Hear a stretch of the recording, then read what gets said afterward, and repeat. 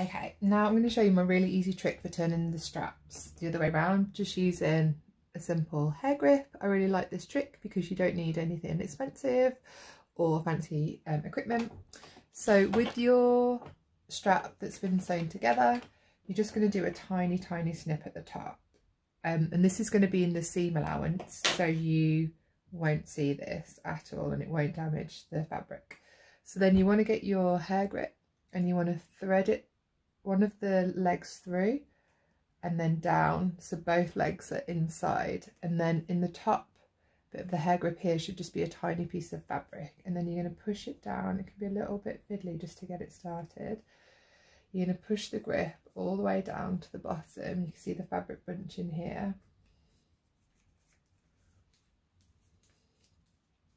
and then the two legs of the pin should come out the other end, the hair grip, the hairpin, whatever you want to call it.